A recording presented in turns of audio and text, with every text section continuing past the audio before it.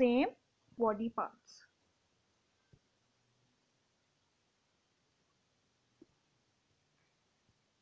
The dash of our body make our skeleton. The bones of our body make our skeleton. The bones of our body make our skeleton. On number 5, a dash helps us to stand upright and give shape to the body.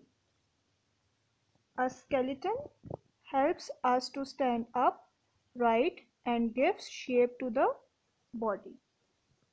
In this blank, skeleton will come. In number 6 blank, every time we walk, sit on a chair or bend, we are using our bones. Here it is. Every time we walk, sit on a chair or bend, we are using our bones.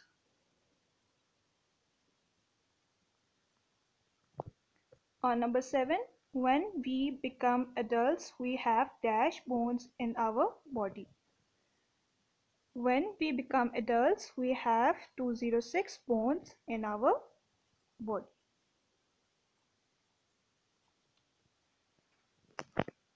Now we will end our first lecture. I hope your all concepts are clear. Take care, students.